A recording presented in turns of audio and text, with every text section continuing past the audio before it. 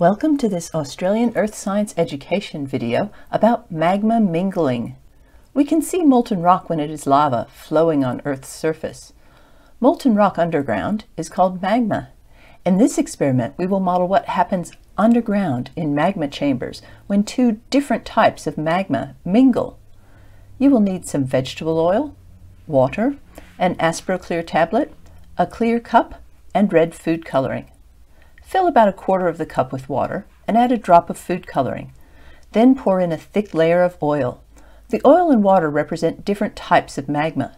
When they have settled, drop in half of an AsproClear tablet and watch what happens.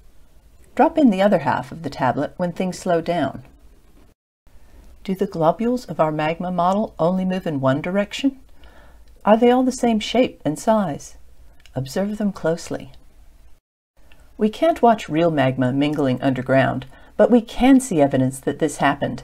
When magma cools underground, it forms granite, like that covering the supports of the Sydney Harbour Bridge. If you look closely at the rock covering the bridge, you will see darker spots or globules within the granite.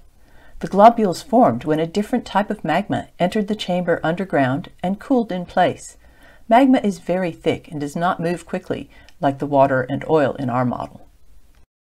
Next time you see some granite, look for globules formed by magma mingling. You have found signs of events that happened deep under Earth's surface very long ago. We hope you've enjoyed experimenting with magma mingling. This video was produced as a collaboration between the Macquarie University Department of Earth and Environmental Sciences and Australian Earth Science Education.